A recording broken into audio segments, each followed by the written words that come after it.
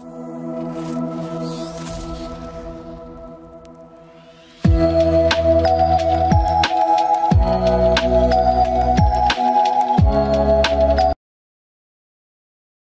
this is Smita Kumar and you're watching Medicircle. Today we have another healthcare startup and we'll be talking about how that particular startup is innovating the way healthcare is consumed. So hi, we have Pooja Gupta with us. She's the co-founder of PurpleDocs and she will be telling us more about the innovations, especially what they have brought into prescriptions and other things, because a lot of time the digitalization of healthcare is hampered because doctors are, it seems very difficult for them to maintain eye-to-eye contact also and write a prescription also. So that has been a problem all so many years.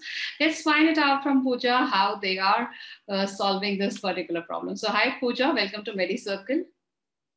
Hi, thank you for having us. Thank you for inviting me. It's a pleasure to be speaking on this forum. So same here, Pooja, and let the audience know like how PurpleDocs was started and what exact problem it is solving.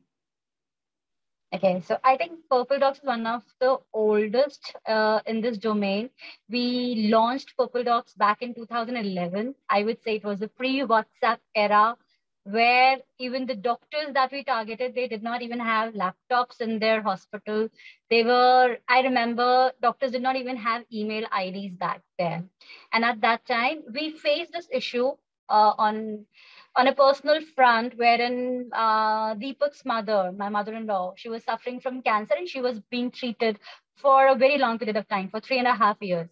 And how it happens is like every time she was due for a visit, we'll take a day or two and organize her records and carry 3 bags full of records, even though she was being treated in the very same hospital every time.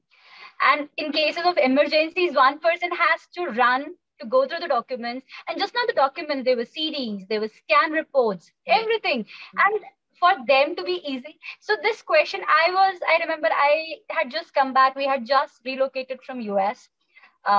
We wanted to do something in India, but we were still working. So Deepak was working with his company in US, and I had taken a job in Pune, and I used to accompany my mother-in-law for the treatments. And I used to be the person who used to carry those loads of records. And every time there would be a surgery or something, and I would have to furnish a last scan CD, and they would not even know the dates. And then this question cropped up in my head that we engineers, we boast so much about we being the pillars, the IT pillars of other countries, especially US. What are we doing for our own country? Why are we not trying to change the situation over here? So thankfully, we had a foot in the door. We belong to a family of doctors ourselves, and we had good access to the fraternity. We did for 2 years. We talked to multiple hospitals in Pune as well as in Vadodara. We tried to find why the existing solutions, they were not expensive at all. So HMS solutions were very simple. They're still very cheap. Why they do not have a penetration, why they are not used beyond the registration desk. And that's how we found out that solutions are difficult. They are not made with Indian doctors keeping in mind. Over here, unlike US where a doctor spends 30 minutes per patient, over here it is 2 minutes or 3 minutes per patient. In that amount of time, and he's got a huge queue, his staff has to be more aware of how to treat the patient rather than being a tech savvy. True. Plus, tech savvy staff, even till today, it's like a luxury for hospitals, right? It is not their main concern, I would say. Their main concern is to provide a better healthcare. So somehow that the whole solution, PCs did not have access. Internet is still a problem, right? So at that time, we launched a very simple service for them wherein we said, okay, just outsource your patient record digitization to us and forget it. I remember we had question marks raised. Nobody had even heard about it. So for 6 months, Deepak said, okay, forget about the price. Give me 1 record, 2 record, 10 record, whatever you want. And I will give you a search engine in which you'll just put up the patient name and you'll get the digitized copy. And that's how we educated the doctors in Baroda. And we were lucky enough within a span of 12 months, we were serving more than 20 hospitals in Baroda. Oh, wow. That's great. And the only marketing we did at that time was the word of mouth. Our customers are so pleased with us that even today, for every new IT requirement, PurpleDocs is what they approach to. Okay. And that is how we have been. So from IP, I think we are the only players in the country who have organized the whole IPD digitization even till today date. No other players are there, organized players are there. There are scan houses, there are local scan vendors who do it for the hospital, but we have a service wherein we create a search engine for doctors, wherein they put absolutely customizable service if they want diagnosis to be tagged, if they want doctor's name to be tagged, and they can do complete analytics. So whenever a patient comes in, they have to just put the patient name and the whole history just pops up in front of them. Okay. Okay. And from there, the organic growth started, and we ventured into OPD, we ventured into PHR and everything else. So what is like the USPs, the unique value propositions that PurpleDocs is offering over other e-prescription platforms like we have DocSpur, we have HealthClicks? Okay. Speaking specifically of the e-prescription or other products within our brand, we have like 4-5 products. Our USP has always been the UX plus the ability to customize. So all my services are absolutely customizable by the doctors because we understand that they need an absolutely easy interface. They have their own form. There's no standardization. A pediatrician sitting in Delhi will have his own type of fields. He will enter his own kind of data. And pediatrician sitting in Mumbai will capture something else. So we have the ability to design on the fly an interface that they need. And our USP has always been to reduce the amount of work. We don't increase the workload. So if you will see the counterparts in America, physician burnout is a massive problem because see, something is there on the left menu, something is there on the right menu, something is on the top menu. Doctors can't, they have to treat the patient rather than search for the apt menu. So what we do is we say, okay, whatever you want to see, just tell us that, and it'll be coming in your sequence. That's it. There is zero learning curve. That is what we have. So the other counterparts that you're talking about, for example, DocSpur, that's a different solution altogether. It is a hardware-based solution where you have a pen, but you have to write. Our USP has been we reduce the effort. So we enable them to make templates. We enable them to, if the patient is coming up for a follow-up, doctor doesn't have to write the same set of medicines. He can just tick the last prescription. It is there. He can create templates. For example, a COVID template. COVID medicines will be prescribed. So we want them to talk to the patient more and spend time looking at the tab less and still be able to have a compliant prescription delivered. And that is why I think we have got one of the highest stickability. Our doctors who are using our EMR, they are generating on an average 10,000 prescription per month, and they just cannot live without it. That's great. Because the solution is designed by them. So definitely like healthcare is so volatile, and again, there is an absence of true standardization is not there. So definitely Yes. scope of customization is there. And I think definitely those startups would win the game who are offering a very customized kind of a solution, not to just the doctors, hospital providers, everyone who can actually brand it as per their own logic and policies. Moving on to my next question, like how many clients you have benefited because you have been offering these solutions since a long time? Yes, so using all our products since 2011, we have a whopping 95 lakh plus health records on our platform till date. Good. We have served more than 150 hospitals. Our solutions are being used by more than 500 doctors today. That's great. And how like you have also received 2.7 crores of funding in its angel round from Kelly Gamma Funds and also from Lead Angels. So how has the funds been utilized, and what are the next plans, especially in funding? Yeah, so when we raised the funding back in 2015, we had only one product line and we were only operating in Vadodara. So we used the fund to expand our footprint. We expanded to 16 cities, including Delhi, Bangalore. We launched 3 more products since then, and we are still growing in terms of our product offering. That's good to know. So like how were like your revenues, especially in FY 2022, and what you're planning to close at FY 2023? Yeah, so I would divide that whole thing into two phases. There was a pre-COVID phase and there is a post-COVID phase.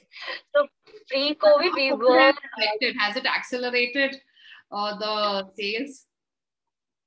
no, no, no. I think it has hit the medical fraternity the hardest, I would say, because there were only one kind of patient. There were only COVID patients. Everything else took a step back. Patients were not moving out of their house. Yeah. So it has really hit the market badly. And plus, we also could not jeopardize the health conditions of our own people. So our services did get affected for sure. Pre-COVID, we were growing on year-on-year basis, up to 100% growth we were showing. Post COVID, we used the time in COVID to develop new products and offering. So our footprint has increased, and now we are kind of back on track. And we are again this year we are targeting 100% growth. That's great. So, and like, how are your goals and future expansion plans as you're already there in so many cities in India? So, anything specific you're targeting to scale it up and to the go to the market thing? Because in South also digitalization is there. So, what kind of territories and areas you are planning to scale up? So we are targeting both horizontal and longitudinal growth. So as far as the EMR product has come, it has completely stabilized. So we're expanding the markets. We are exploring Mumbai and Delhi and Noida with that. And along with that, we are also coming up with the B2C product, which will bridge the gap between the doctors and the patients. And that we're about to launch within a month or so. You just wait for the news. Great. So, like, this would be something for the doctors and the patients to interact on. That is true. That is true. So it will be bridging the gap. It will make the patients book the appointments more seamlessly, uh, provide leads to the hospitals, and it. So the benefit has to come to the patient somehow, right? Yes. The digitization is still not benefiting the patients. So we are making a platform using which the patient can come and see their own history and see their own records. And thankfully, NDHM has become a big player into that because of the NDHM, every startup which was working in silo, there is hope that we all will unite and eventually help the patient. Definitely. So, any piece of advice for budding entrepreneurs, especially you want to do something in health tech? It is a difficult, I would say, market, unlike other markets which are driven by demand. You have to create demand. So be very careful. You have to relate to the need. You have to study the market. Things may look very lucrative from outside. I would say everybody who wants to be an entrepreneur should at least work for a startup, because this journey is not that smooth. It needs a lot of perseverance, a lot of hard work, commitment, and a zeal. Because most of the places when it's driven by demand, the journey becomes much more easier. Over here, as you rightly said when in the introduction, the doctors are the trickier ones, because their main aim is to provide the best of the health services. Digitization takes a back step. So if you are entering health tech as specific to that, you have to be extremely, you have to relate to the problem, and you have to do your research. So there are a lot of people who would say, because doctors can't visualize stuff, unfortunately, they're not that tech savvy, right? So for them, they would nod their heads, yes, I would need something like that. But when you present the solution, they may not adapt to it. Adaptability is the question. Yeah. So you have to do your POC, you have to do your groundwork, you have to do your research, and then enter this field. True, but like as our an IPF report, like as healthcare market is definitely expanding in leaps and bounds. It is going to reach $372 billion by the end of 2022. And in that, how is this prescription market taking place? So the global e-prescribing market size is projected to reach USD 3.3 billion. That is $3.3 billion by 2025 from $1.2 billion USD in 2020. Definitely, it's a big jump. And Prime Minister Narendra Modi has also announced the launch of the Ayushman Bharat Digital Mission, which is actually facilitating so many startups to make healthcare more digital, more accessible to the end users, that is the patients. And he also asserts as the potential to make a revolutionary shift in India's healthcare facilities.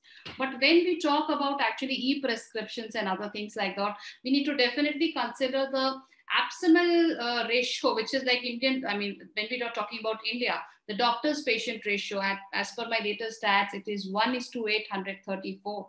That means one doctor for 834 patients.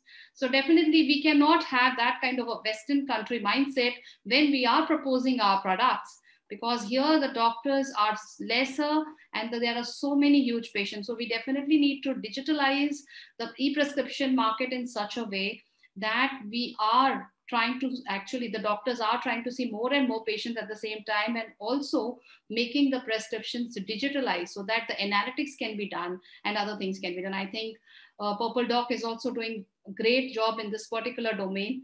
And I wish Pooja and Deepak all the best for all your future endeavors. And thank you so much for joining us today at Medicircle. Thank you so much. It was a pleasure to be speaking to you. Thank you. Most welcome.